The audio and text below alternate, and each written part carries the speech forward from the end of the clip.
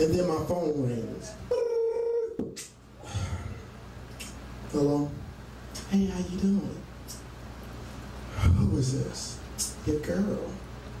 Look, which one? How come you ever wrote a poem about me?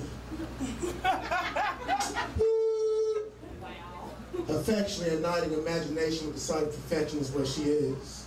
With the glimmer light of sunset horizons, spring rain on lips, sweet cream smiles, brown sugar fingertips is where she is.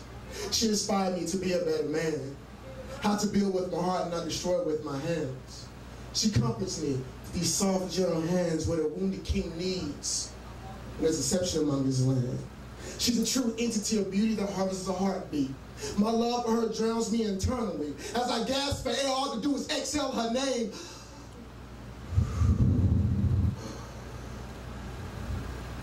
She's been dipped in this caramel complexion, so sweet in comparison.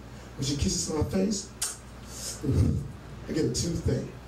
Finer than fine. So fine that blind men attain sight just off the presence of her reflection. When she speaks, not words, only harmonic melody.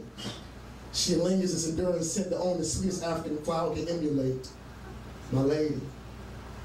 I pour into her what she pours into me. Call me what you will. She's a woman of all things, a leader amongst kings, and a mold for being a queen. Her mind, intermingled and intertwined. Her pain is mine, I can't lie. I love her. So why you other brothers trying to quench your thirst?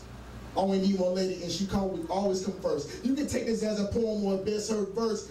Call it what you will. I'll take the worst for worse. See, there's no more living out of order, run around sipping on other women's water.